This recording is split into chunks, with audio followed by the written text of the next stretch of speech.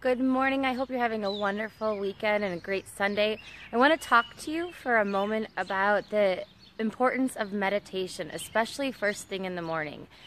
By getting up and meditating for just 15 minutes a day, you actually help reboot your body. If you went to bed last night and woke up this morning worrying about things or starting to plan out your day immediately, you're starting to immediately create chemicals in your body that create stress.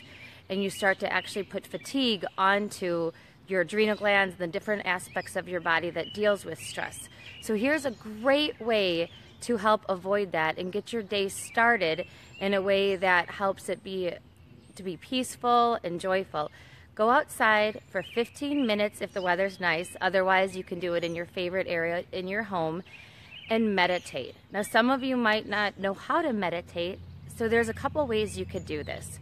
You can meditate where your mind is just listening to the birds, where you're not really thinking about too much.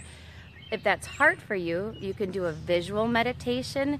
You can think of your favorite color. You can think of an intention that you like. And if that is a little hard for you, then you could do something such as pray or connect with your higher self and just really put out the intentions you have for the day.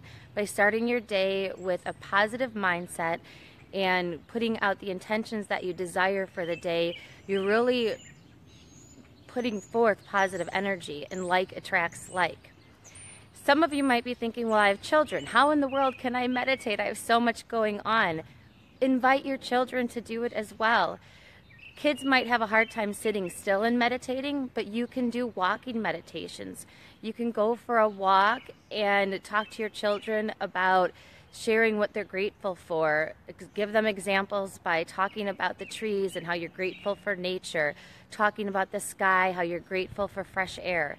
There's so many ways to start your day in a meditative way, even if it's an active meditation like a walking meditation.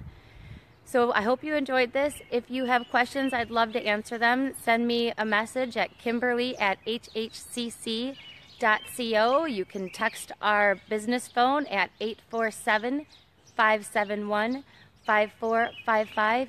And you can find more helpful tips at our website, www.hhcc.co. See you soon.